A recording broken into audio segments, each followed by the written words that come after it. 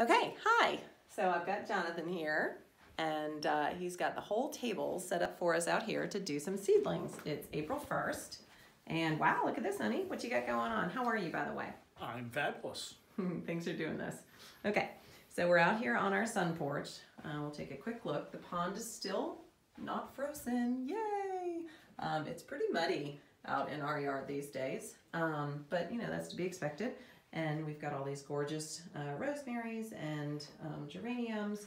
And we have our cat Pip is outside the door. Hello, Pip. He wants to come in. He'll start climbing the, the screen here soon. So anyway, okay. So if you're interested in doing some plantings, you don't need fancy stuff. As you can see, we just pulled out some little solo cups, which I like because, you know, you can use them year after year. Both Jonathan and I were saying that the compostable, the kind that what is it made of? The kind that you buy that's supposed to break down. I think they call them peat pots. Peat pots, yeah. I find they don't ever break down enough in the soil, so I don't like to use those. But Jonathan poked holes in the bottom. I don't know if you can see. Not in that one. I didn't poke okay. a hole in that one. There's not a hole in that one. Okay, so we poked a hole in the bottom of the solo cups, there you can see it, so that they will drain. And then he had a few of these are plastic and they come with holes in them. He had some of those out in the barn already. Yeah, we reuse a lot that we buy seedlings in and so on. Yeah, so we bought seedlings in those and just reduce, reuse, recycle.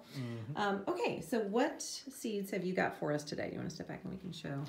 Yep, so we've got 4 different kinds of seeds that we're going to plant today. There are certain things like root vegetables that we would not bother to plant in pots. Also beans, because they grow so fast, you wouldn't want to have to transplant them. Okay. But tomatoes. Cherry tomatoes. Cherry tomatoes. We've got some regular larger beefsteak type tomatoes. Okay. Pumpkins. This is something new we're doing this year. It's a Musc de Provence. It's a eating pumpkin that they grow in the south of France and in Italy and so on. And we like zucchinis both because we like the fruit, but we also like to cook the zucchini blossoms. Yeah, I think we need to grow more zucchini so that we don't feel guilty stuffing the blossoms. You know, we kind of pilfer out half of the blossoms worth of stuff to fill them and fry them. So then if you use all the blossoms, you don't get any zucchinis, right? Although they have male and female blossoms, and the trick is to only cook the male blossoms, which aren't going to turn into fruit. You can kind of tell when you look at them, but that's probably a story for another day. Okay, so we are starting 4 seedlings, and none of these are flowers. We're just doing vegetables, but a lot of people start flowers early as well.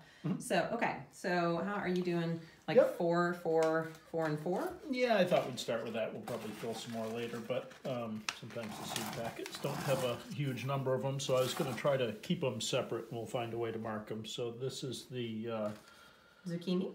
This is the zucchini. Let's see what those seeds look like. Yeah.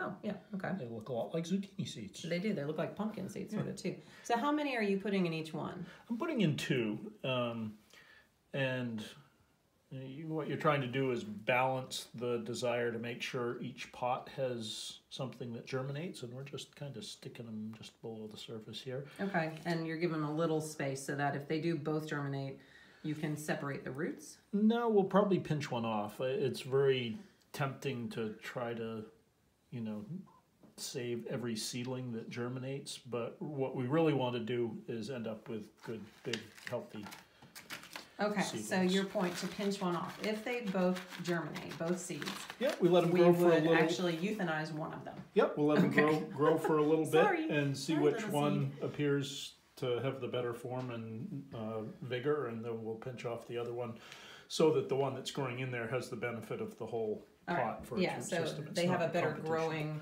So here are the pumpkin. Okay, and you said that you call this an eating pumpkin. Yep. Yeah, some As pumpkins opposed to are like a decorative sort of seasonal, you might carve it for Halloween type pumpkin. yeah, like so many things. They're specially grown breeds that have been kind of held on to over the years. You know, if you want to grow one for jack-o'-lanterns, it may be something that tends to grow large when the quality of the flesh may not be as good. There are pie pumpkins as well. Right. So pumpkins and zucchinis both spread out. So once we've got these seedlings, they would need a lot of space to grow. Yeah. We don't think a lot of like eating in this area in our culture of eating pumpkins like we would a squash, but they're. I do. I like pumpkin. It's one of my favorites, actually. Yeah, so here are the regular tomato seeds. You can see those are tiny. So really, we'll probably take a few on each. 2 or even 3 of these. We'll go for 2, I think. And just kind of get them down there in the dirt. Yeah. Okay. And just pinch them in just ever so slightly. Okay. Great. And so tomatoes, we had tremendous success on the front of the house. We have a little, what's it called that grows, that you have the, goes up the trellis on the front of the house? There was a clematis or clematis, depending on.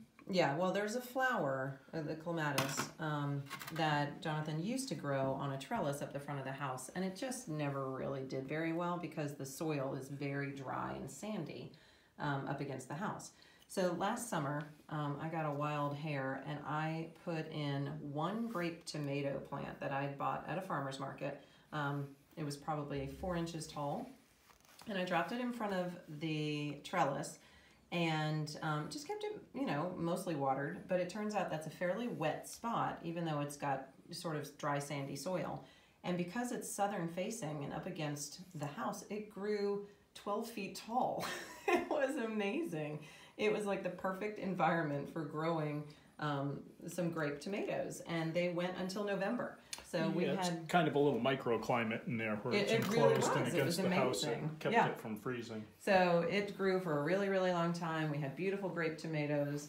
And if you have a spot like that, I mention that because it's worth thinking about trying some sunny spots a little bit. You know, you don't have to have a garden to grow some plants. And mine was just stuck in the dirt at the front of the house up against the wall, and it loved the trellis that was right there. And anyone could do that. So that's our point. You don't need a big garden to grow something. You can do these in pots. Tomatoes in particular, cherry tomatoes, love pots. And you can stake them really high. You can get branches if you need it to tie them off to. And kind of to Jonathan's point regarding pinching off the plants so that others grow well. Tomatoes have a tendency to get kind of leggy.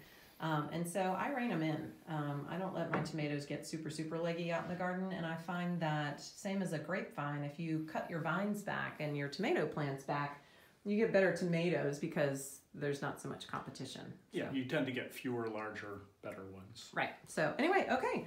So you just planted 16 little cups full of seeds, and we will check back on these periodically over the next several weeks and see what comes up. Another one that kids almost always do in school is, and we could do, maybe tomorrow we'll plant some off camera, is like some sunflowers. Those are a great one to start early. Yep, do sunflowers. You know, it might be fun is to do, one of the ones that's popular with kids is beans, like string beans, because they nearly always germinate and they are very visible very quickly. So maybe we'll do one in a bigger pot or something like that, just for giggles. Okay, all right. So that's our seedlings show for April 1st, and I hope that you'll try and plant something at home too. It's a nice time to try and grow stuff from home as we pass the hours. It's really gratifying to plant things and watch them grow. So anyway, give it a shot. We'll see you soon. Bye.